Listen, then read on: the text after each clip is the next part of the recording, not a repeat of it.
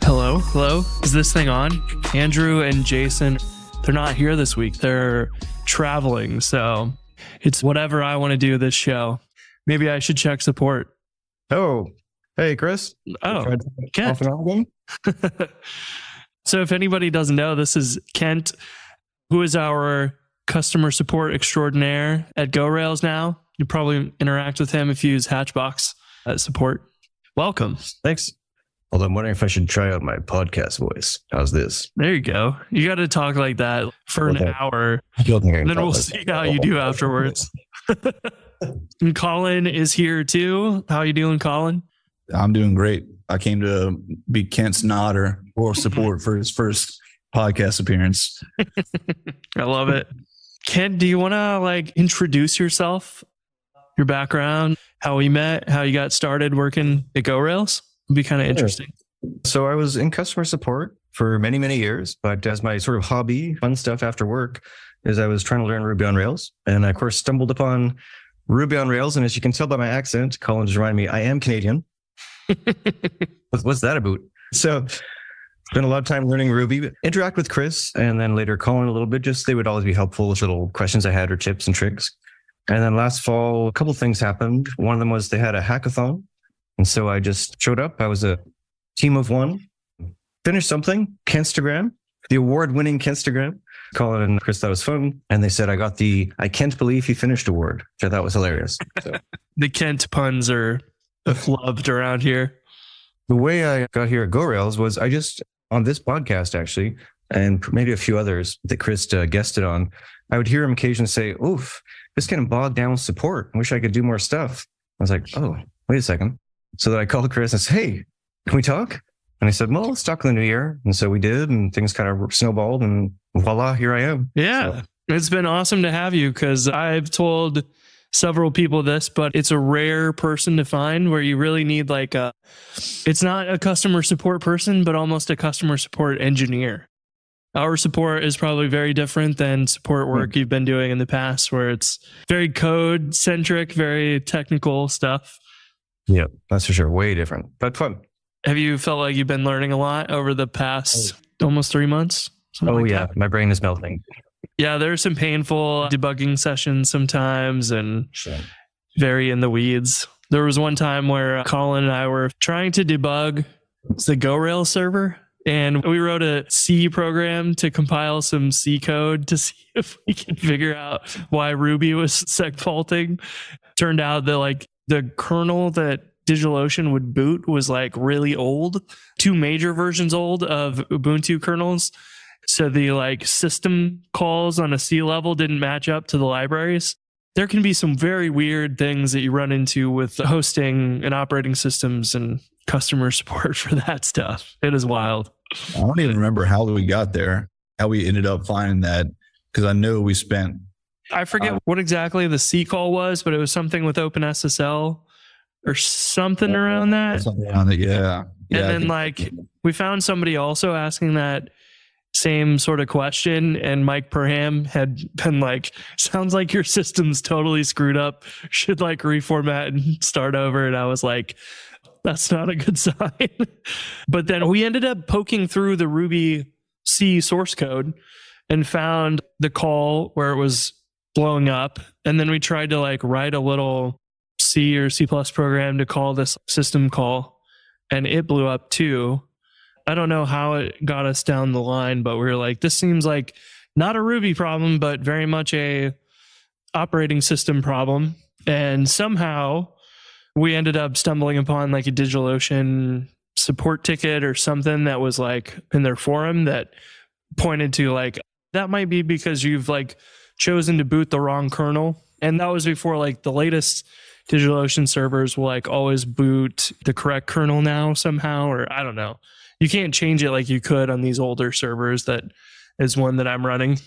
So yeah, that was a wild debugging session. Find that because I've never really had to stumble into debugging C code, but that's one that you see Tenderlove and other people who are doing big, heavy performance work and other things. They're often dropping down into that we're dropping down into like Ruby gems and debug things, but not often going into the C source code of Ruby to debug things. But that's what the pro performance people end up doing sometimes. I think, if you work at GitHub, Shopify, etc., I'm sure there are many times they drop into C, which reminds me of, I need to find that old CSS talk. Somebody that was working on CSS at GitHub was talking about, like, if you have a 1,000,000-line diff that isn't a pull request, and you would try and render that out in the browser, it's going to choke because the CSS highlighting might require, if you're naive about it, you put like span tags around every little keyword and highlight the text with the right colors for syntax highlighting, plus the lines, and you have diffs of lines. So you're going to have duplicates of the same line, more or less, that you have to highlight green and red. So if you have 1,000,000 lines, you might end up with 10 million HTML tags that it's got to try and render for you. So it's a nightmare. And they were like writing CSS, but reading the source code to WebKit to like make that possible, to do it performantly, which is wild. I can't imagine many front-end CSS people actually digging into the browser to like source code to do performance work like that. Yeah, I remember hearing about that too. I don't remember who was talking about it. I feel like I was hearing about that at RailsConf. Somebody was talking about it, like didn't give the talk there, but was talking about that article, or maybe it was a talk. I don't remember. It's probably me. I bring it up once in a while. Yeah, it's pretty fascinating now. I found the talk, it looks like, from 2012, or at least the slides about it. So if I can find that video, it's probably on YouTube somewhere, but I'll put that in the show notes so people can check it out. But yeah, it's pretty insane. It's quite fun problems at scale like that. We have very small problems in comparison. You're talking about C, though, does remind me of a video you had maybe a year ago, maybe 2 years ago, when I was a little bit earlier in the journey, and you dropped into C for a little bit of it. And at one point you said, pretty straightforward. And I was like, what? That's straightforward. Anyways. I wonder if that was making a C extension or something in a Ruby gem. Yeah, because I looked at the fast blank implementation or something where it basically like adds the blank method, but it's implemented in C, so it's even faster than doing that in Ruby. And I remember looking at that because it's, in theory, a straightforward little C program, but actually the production version of it is like quite a lot. It's not even simple. No, probably nothing where you have to drop in from Ruby to C will ever be truly simple. Yeah, that's for sure. This week, we've been having fun working on Hetzner integration for Hatchbox, which has been on our to-do list for a long time and just never really got around to doing that.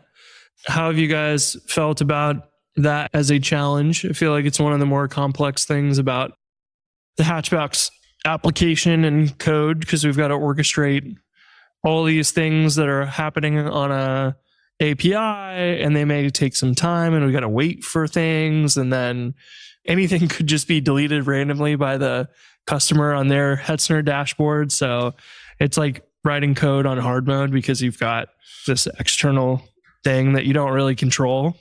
How's it been? Tough, but interesting. Everything in Hatchbox is, like you mentioned, fairly complicated, but interesting. I always love it, though, as you get closer and closer to the end, where you think, oh, actually, it's not that bad. But at first, it seems like a nightmare. But eventually, like, oh, okay, all right. Yeah, got to create a server, but you have to create a private network, and then you've got to make sure all the servers are in that network, and then assigned IPs correctly and SSH keys so you can log in and whatever. So it does feel extremely daunting when you're starting out at the beginning, and then once you're like done with it, you're like, oh, that wasn't too bad. There was only like 4 major concepts, but each one of those breaks down into like 4 concepts themselves and whatever. So it kind of is like, you don't have a good mental model maybe of the entire process until you're done. And then it's like really concrete, and it's like, no, it doesn't feel that hard anymore. But starting out, you have no context, and you have to figure all those ideas out conceptually in your head as you go. And it's hard to piece that together. For sure. And for anyone listening who might be like me last year, the year before, talk about C extensions and Linux servers and Hatchbox, there are beginner videos too on GoRails. There's a whole new learning path, which is kind of cool too. Yeah, I'm almost done with the new forum series for the learning path, which going from a blog to a forum was like, oh, it's the same thing, but we have an association between topics and posts, or so it seems. But you'll also have like a lot of other little things where we ended up introducing like, okay, we want to send email notifications about a new post. But to do that, we need a way to turn that off because everybody does not want to get hit with emails for notifications. So I added like a preference on your user to say like turn off all email notifications, but also like the individual ones you can go and unsubscribe or opt in to subscribe to a conversation that you're not even a part of, just like you would do on like GitHub issues. That's where things start getting into the weeds pretty fast, where you're like, oh, we built the like basics, but to build a real complete application with like standard features like notifications, there's a lot more to it. We ended up with like a topic has many posts and a topic has users through the posts. But when you want to do notifications, that all of a sudden needs the distinct users because we don't want to spam the user who posted in the thread 10 times. We don't want to send them 10 emails. But then we also need to add in users who opted in, remove users who opted out. And you probably want a single table for that. The user's subscription to this topic should be basically their opt-in or opt-out. We don't need two different tables, like an opt-in table and an opt-out table. That would be kind of like overkill. So I ended up like doing the associations, but doing a lambda to say like, here is opt-in users through the notifications table, but only filter out the ones that have the notifications table where the like type is opt-in. So I ended up like slowly working our way into some like fairly advanced associations and other query stuff into the like beginner content, which is good. I like the natural progression of here's the basics and you want a real complete feature. Guess what? It's no longer basic. We get to learn those like things incrementally as we need them, rather than just trying to be like, here's an association and you can use a lambda if you want to filter it. And it's like, okay, but why? I like having the context of the but why when you're learning something. So then you're like, oh, I understand why this exists and why I would use that. Looking forward to getting that out the door. Needs to get a couple last videos. Probably doesn't need them to be launched.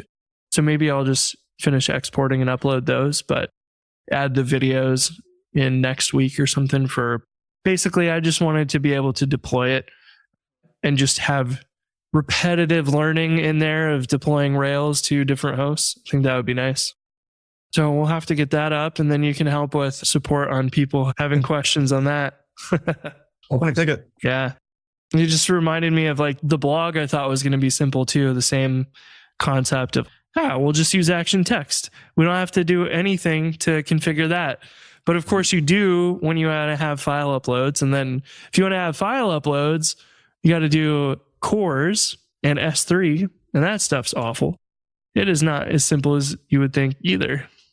There's no such thing as simple, right? No. You go in 2+2 and IRB. Yeah. Just any like real world stuff, the completeness of a feature all hinges on those details. And it can be really hard for you to even predict those will be hard until like you're in the middle of building the feature. It's a strange thing, but you learn that pretty fast when you're building stuff. Oh, I can get the crappy half functional version done in 20 minutes, but the complete thing will take 2 weeks. Yeah, for sure.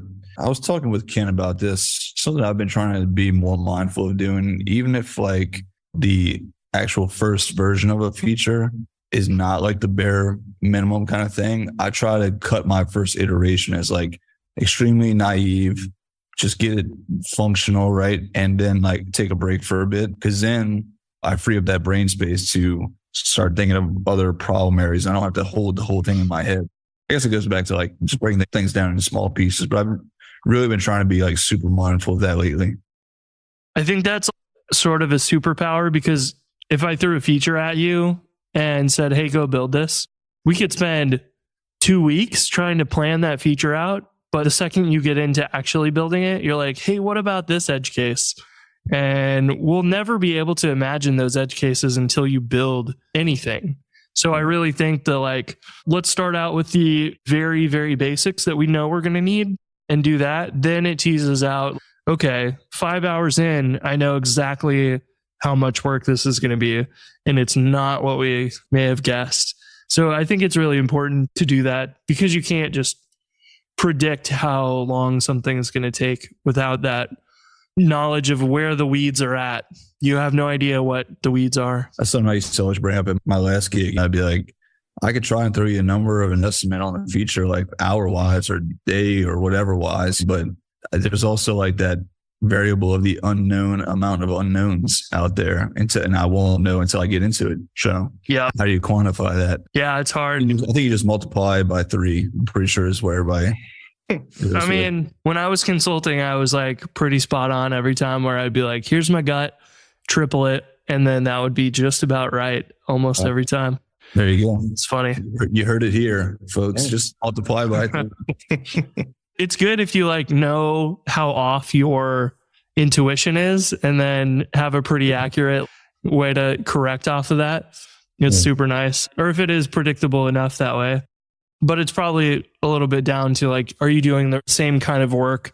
Like I was consulting. So we would have a new project and I would not know much about the thing. So I'd have to go learn about it. And that would probably end up being the first week. And then I'd have 2 weeks, like a week to go build the thing. And then at a week, okay, it's mostly built, but there's all these weird bugs and edge cases that I couldn't have predicted. So that would always factor in or whatever. 80% done, but 80% left kind of situation. Exactly. That's life. Ken, I was going to ask you about on Hatchbox, now that you have deep knowledge of how production works, I feel like this is a thing that a lot of Rails developers, like a lot of our customers don't actually know, like how does DNS work and SSL and all those things. I was going to ask you, what are things you picked up on that like the typical person who's just developed Rails but never really deployed to production? Maybe you've deployed a Heroku but don't know the behind the scenes of how all that works. What are some things you've learned and thought were interesting? 2 things there. What have I learned? But also I'm trying to perhaps reduce the amount of tickets. So perhaps stick to Rails defaults as much as possible. I would shy away from, at least for now, AWS. Stick with the other ones for now. I feel like we have a lot of questions about SSL. Like I think it feels like magic to people or something. That is true. It's simpler than it seems, but because it lives outside your Rails application in this config file or somewhere else in your web server, I feel like a lot of people are scared or like just don't have any idea what it is or how it works. I feel like it's true, but I also feel that's why they use Heroku or Hatchbox. That's sort of what they're paying for. They're like, oh, good, I don't think about this anymore or ever. Yeah. It's been, for the most part, they zero, I think, as long as, again, stick to the defaults. If you start getting fancy and, oh, I'm going to do this and that, okay, well, you don't messed up AA wrong. Yeah. But if you use basics, Caddy or Hatchbox and Caddy will take care of it for you. And then Cloudflare, what's the big thing comes up a lot? Cloudflare is a proxy. So like when a request comes into your domain, it goes through Cloudflare and Cloudflare says, we'll just give you an SSL certificate for your domain. And then they got to still go talk to your application. So then they have to decide. We told the browser, like, here's an SSL cert. We just made one up on the spot. But then they have to like go talk to your application and they can choose to talk to you over HTTP or SSL. And so that can be a thing that gets weird. Rails will need to know that if it finished SSL at Cloudflare and Cloudflare says, hey, we'll just send HTTP over to Rails, Rails needs to know that like SSL was already taken care of. Otherwise, it might see that it's HTTP and redirect you to SSL, which will then go back to Cloudflare, back to your browser. It'll already be SSL and it will get a redirect to SSL again, causing an infinite loop. So there are some things like that. If you just slap Cloudflare on, like you should probably understand these proxies and what they do and why they exist. Because otherwise you end up in infinite loops like that. That's definitely something we see fairly regularly. Yep. Let's take a moment to thank our sponsor, Honeybadger. If you're like most developers, too much of your time gets sucked up with downtime issues, troubleshooting, and error tracking. How can you spend more time shipping code and less time putting out fires? Honeybadger's how. It's a suite of monitoring tools specifically for developers. It's the only system that combines error monitoring, uptime monitoring, and cron and heartbeat monitoring into a clean, fast interface. Sure, you can get familiar with any interface, but why waste your time learning some frank-consistent interface that looks like an airline cockpit when what you really need is clarity and speed? You won't know if Honey Badger will really save you time and trouble until you see how it works in your own tool chain. With 2 lines of code in 5 minutes, you can see for yourself. Honey Badger automatically hooks into popular web frameworks, job systems, authentication libraries, and your front-end JavaScript. Magic fixing errors before your users can even report them. That is a wonderful way to delight your customers. 5 minutes of your time with a free trial is all it takes to see if it will work for you. Just might be the best 5 minutes you've spent in a while. Check out honeybadger.io. Caddy has been exceptional. Been very happy with that. Some of the old Hatchbox Classic customers come out periodically, send me a ticket, and it's like, hey, SSL isn't working. And that old process, which you never really get to see, is we have Nginx running, and that's got a config file. So you got to edit the config file, point it to the SSL certificate to do Let's Encrypt. We'll stop and explain that process. You have to edit the config file or whatever so that you can put a special little code in a URL. So Let's Encrypt can verify that you own that domain. Once you do that, it'll give you an SSL cert and you save it, but you got to edit the config and point it to that now.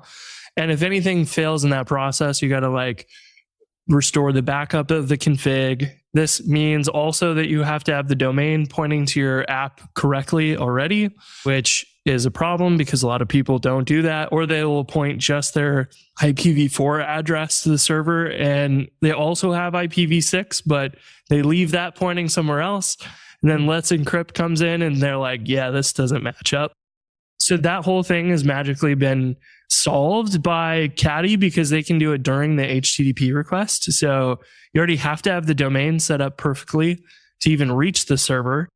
So we don't even have to do any of that stuff at all. Caddy does that internally. That's what's magical about it. It's so good.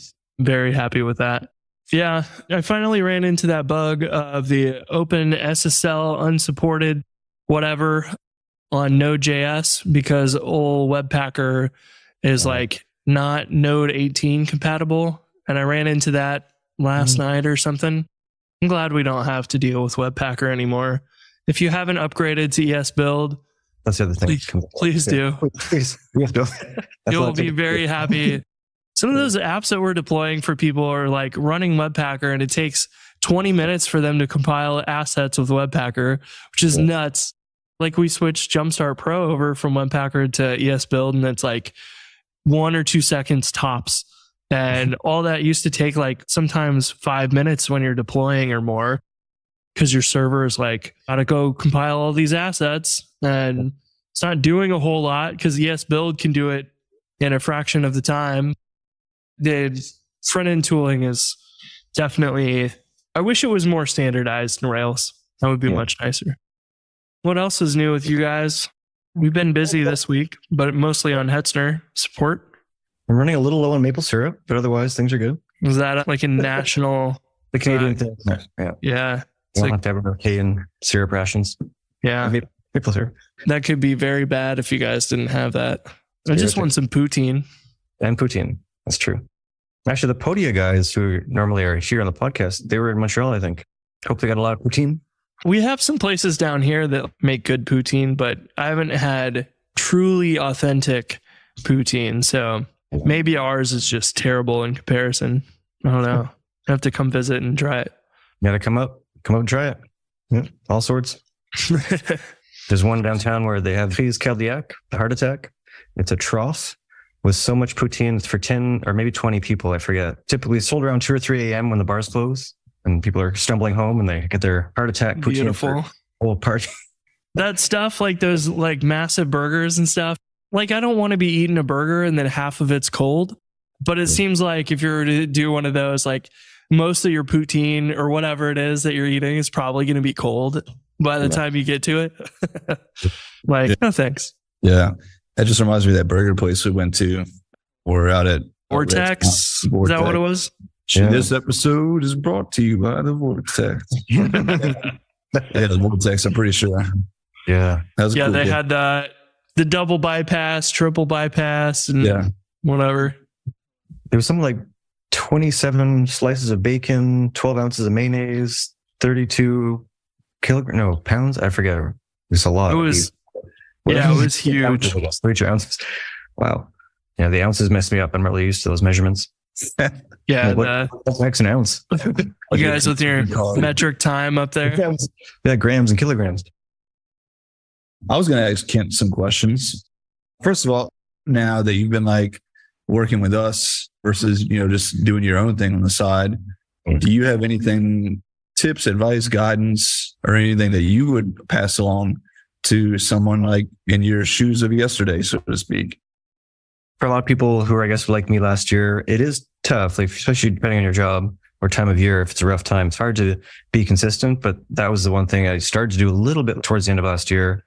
And I'd recommend is no matter what, be consistent. Even if it's something as ridiculous as like 5 minutes or something, whatever it is, just so you're always in a habit. Read books, do things like, watch GoRails videos, of course. A shameless plug. But also, if you get a chance to look at Jumpstart, just reading code, like just as some people have suggested, reading other gems maybe, or Jumpstart's a good one, or a different, trying to think of another one that's more open source that'd be good. But this course was one that I showed at the beginning of our forum series because I was like, here, we're going to build a simple version of Discourse, but if you want a real production forum, look at this. And I like, just to scare the beginners, I opened up the models folder in Discourse's GitHub, and it's like 200 some models in there or whatever for a forum. And you're like, is it really that complicated? Yes, it is. But it can be really useful to like just poke around and see how they organize things, even if it's just a little like they order their scopes and their hashes or their associations and whatever else in a certain order. Like sometimes you'll pick up a little tiny thing that are like, oh, that's how they keep this organized. Mine has always been messy. So now you can like pick up a little tidbit there or whatever. But yeah, I think that's really good advice. And the last thing I would say is to actually build something, no matter how small, because the reading and everything is great, watching the videos. But if you don't actually type something, again, no matter how small, that's where I've learned the most. It's sort of because it would break. I'm like, what worked in the video or something? But I was eventually figuring it out. And I've told Chris this a few times. My favorite part of a lot of the videos is when things break for Chris or other people. Not for two reasons, because you say, oh, even Chris makes mistakes. Not many, but but then you see how he fixes it. You say, oh, that's how you debug things. Well, that's how you find that. So unfortunately, I couldn't record this video in the moment because that would have spanned 2 days. But I just recorded a video that'll come out sometime around this episode for GoRails that the old Hatchbox, I had a customer be like, hey, DigitalOcean OAuth doesn't work anymore. And I was like, that's not good. So I went and tried it myself, got the same error, and then spent, say, 3 or 4 hours debugging it and basically just recorded a screencast walking through how I did all the debugging for that myself to figure out the solution, and then make a PR, make a fork, fix it, make a PR. And then that got released yesterday as well as part of the OmniAuth DigitalOcean library. But that is very good advice to like see. I wish I could keep more of the like debugging stuff in the screencast. It can be very distracting if it's like typos and other things, because we'll end up in the weeds for 5 minutes or 10 minutes and then we'll forget about what we were actually trying to build sometimes. So that was my goal from day one, was to include all of that stuff, but maybe like cut it out and do a bonus follow-up episode out of it. But it was kind of incoherent to like do that as well. Unfortunately, I don't have as many videos like that, but I'm trying to. And that's why like I recorded this video this morning about that debugging process, because I want to share more of that, because I think you're right. I think Collin and I have talked about this. Like one of the things that sets somebody apart from being a junior and being like a mid-level developer is the mid-level person will figure it out eventually. But I feel like a lot of juniors will just be like, I'm lost and I will never figure out this answer unless I stumble across the answer on Google somehow. And they'll like change their search results, but that's all they do, rather than looking at what is the code and what is the error. They're kind of afraid of looking through the stack trace and they don't understand it. So like Collin and I know we have talked about that many times. Like you can pretty much solve these problems without going to Google. If you actually look at the stack trace, break it down, what's the last line of code I wrote? What is that? Where did it go? What does that code expect?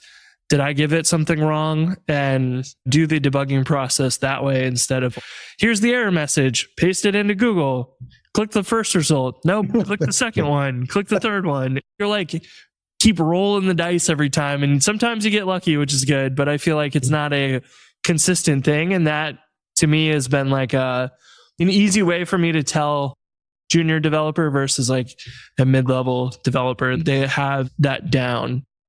Yeah. I also feel like you rob yourself of a bit of the learnings there, right? Because you just like, I tried that answer. It didn't work. Cool. Now I'm moving on without really getting the understanding of what actually happened there. Do you feel like the Copilot and GPT stuff is in similar vein where it's kind of throwing stuff at you that you're not forced to truly comprehend? The folks that can't see it right now because we're on Zoom, I got a smile as big as like the Grinch on my face just now. I'm just going to say yes. I feel like if you jump into that stuff without having any kind of really foundational knowledge about either your language or framework that you're using, you're really robbing yourself of growth there. I think to me, it feels like trying the Stack Overflow suggestions, but rather than having to search for them, they just appear right away. Yeah. And it's like even more intrusive that way, where it's not like, it doesn't know. It's just suggesting things. It's not actually comprehending your problem. So they've taken one step out of the equation, but not the right step. I found it really useful for repetitive things where you're building API requests out and it's like, can intuit them from whatever you define the method name. And it's like, boom, you're going to need this because I saw it 2 lines up above and I can copy that. But it does seem a little, yeah, it's blind. It doesn't understand. Yeah. I think you both would agree that if you can't, and you were both writing that same API integration and both using something like Copilot, if both of y'all just tab completely like, yep, I'll take the suggestion, when it goes wrong, Chris, you're probably gonna be able to get through it a little bit faster. I know nothing against you, Ken, at all. Like I think I was gonna say, fix it immediately, and I'll go, what the heck? I guess it's right. Yeah, but he's got decades of foundational and more complex knowledge there in thing already. So yeah. It looks like it's better for a beginner at first glance. I think you're saying a really experienced developer could make better use of ChatGPT or something. Because I think it frees up your mental space and not worry about, like Chris said, like the boilerplate sort of stuff. And then you can just kind of like, after it spits out what it does, read through it real quickly and be like, yeah, okay, like this line I need to change some because I just know right from looking at it that this is not going to be exactly what I want versus just being like, looks good, run it, let's see. It reminded me of something Raphael said at RailsConf about he can review the PRs for Rails where he just looks at the shape of the code sometimes and can tell if it's correct or not. And I thought that was amazing. And it feels similar where like, if I read a suggestion on Stack Overflow or something, that snippet, after time, you can just glance at it and intuit like, nope, this is not going to do what I want, or it can. And you don't have to like read every word of it and understand every little piece of it. You can kind of like, I roughly know this is calling this library, which has this thing and whatever. At a high level, you grasp like the concept of what it's trying to do. Whereas in your earlier days in your career, then it's like, you actually probably should type out every line of that Stack Overflow thing yourself so that you are actually paying attention to every word, because you're probably by default just going to look at it. I don't know. Sounds right. The way he described it in his post about this is what I would do and here's why, you like probably read that and understand it and then just copy paste the piece of code and try that out rather than reasoning through the code. There was one that actually I came across this week looking at using Ruby to detect in your path if an executable exists. And that was interesting to see all the different solutions people had on Stack Overflow. One of them, probably the like simplest, most correct answer, was to require Ruby has a makefile library that you can use for building C extensions.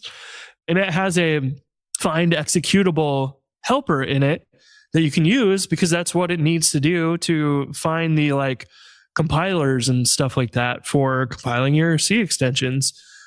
So you can require that and it can like look up the executable, but then it turns out method will like, it wraps an actual find executable 0, which is like their private method. I'm not sure why it's got the 0 at the end, but it's undocumented and stuff. But it's the one that actually does the work and doesn't print out like the checking for GCC because the regular find executable does. So of course the advice is basically like you could use that, but it's going to print out words in standard out, which you may not want. So then your other option is to call find executable 0. But if you use that, then you're using an undocumented method, which could break in the next version of Ruby. And then what are you going to do? And you can't trust that as much. And then there was like other option that somebody used, which was basically like, we'll use the path and the path extension or whatever the environment variable there is. There's like 2 path variables. And then we'll go through and split those, but Windows doesn't separate the path by colons. I think it's semicolons or whatever, because it's like using the colon and C:/ for your drives and everything. So theirs is different. So you got to take into account that, and you got to take into account all these other little things and check and see if the file exists and is it flagged executable and whatever. So it was interesting to like read those suggestions in Stack Overflow, and I could look at different ones and be like, you know, the find executable 0 seems perfect, which is what I would ideally use, but it's undocumented and that means it's riskier. So do I really want to do that? But if we like reinvent the find executable with our own like parsing the path and looking through these directories, was that going to have the same issues? Maybe it's going to be less portable or whatever. So I ended up, I think, using the Ruby version of it. There was a couple little nuances to the make file thing, but yeah, just trying to like choose the right version of code. There's a lot of decisions to make when you're like, you want to do something like that. You can use utilities that exist. Maybe they don't work exactly the way you want, so you got to build your own. It's rabbit holes you can go down, but those decisions I feel like make a big difference in the final result of your code and how long it will last before it breaks, because it will always break at some point. Yeah. I guess the final point there too, I guess in a way, the tools like your Copilot and ChatGPT stuff, to some extent, I guess is like, it depends on how much you care about. I don't want to say this in a way that makes it seem like someone doesn't care about their craft, but I guess that's kind of what I'm saying here is like, how much do you really care to understand what you're writing? Do you do that a lot? Or do you just like, I kind of just want to get this done and move on kind of thing? It's maybe not about caring, but what's your goal? Is your goal to get it done and shipped in the shortest amount of time? Because then you can pick whatever the simplest solution is and whatever, but it may not be compatible with the next major version of Ruby, or it might have this dependency you use that may break in a few months, or you can use the like do it from scratch method, which isn't going to break in the future. And I think it depends on whoever's writing it. What is their immediate goal? Is it trying to ship it today, or is it trying to build something that won't break ever? And I feel like I try to write code that these days, it used to be trying to get something to work today. I'll start there, but then I'll always be keeping in mind, like, okay, is this going to really work forever, or is it likely to break? Yeah, makes sense. The last question I'll ask you, what has been your favorite thing about coming onto the team? Oh, well, that's easy.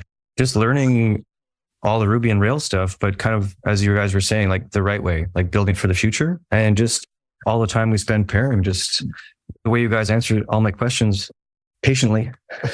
But also like with context and like, this is why we do it. And like, okay, thanks. And just learning like all that stuff has been amazing.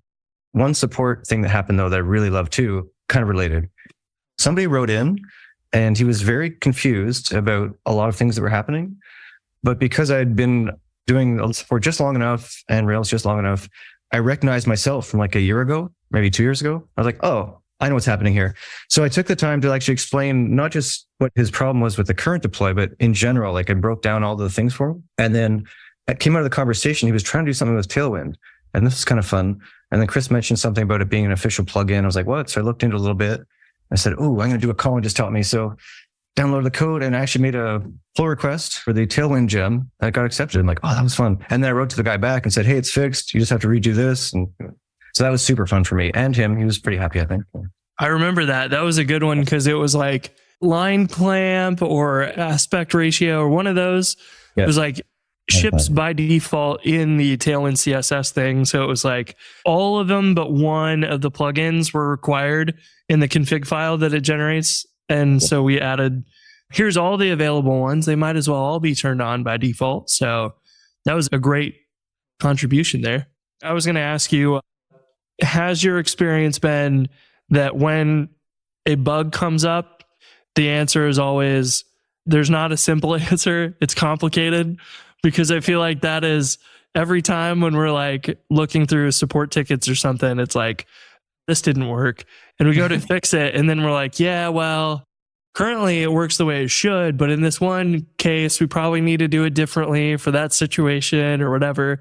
And it feels like the common theme is basically like everything is harder than it looks. Oh, yeah, that's for sure. Yep. My question will be, what is the worst thing about joining the team? You're on the spot because everybody's going to hear this too. I was saying you were going to ask it. I was going to ask it, but I was like, you know what? I'll ask the opposite case person. I had to when you did, so you baited me. The worst thing is Friday. I don't know, because I'm literally excited to work. So like on the weekends, I'm still pulling out the Ruby books and stuff. Whereas on Monday, I'm like, oh, good, it's time to go back to work. There hasn't really been a worst thing. When I got my first Rails job, I was working Saturdays, Sundays, nights, like just kept doing Rails because it's so much fun. So like, it's just such a fun position to be in where you're like, I can't wait to work. It feels rare to get a job like that. And I feel like we're all super lucky because for me, I like doing a lot of the open source, and the stuff that we're doing is not something you get in a normal job.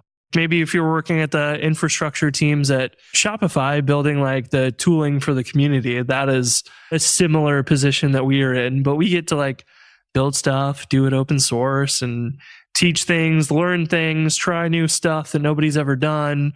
If DHH drops a new framework on Christmas Eve, like old Hotwire again, then we get our Christmas present is going to learn this new thing and then try and teach it and use it. It's rare. I feel like it's a blast.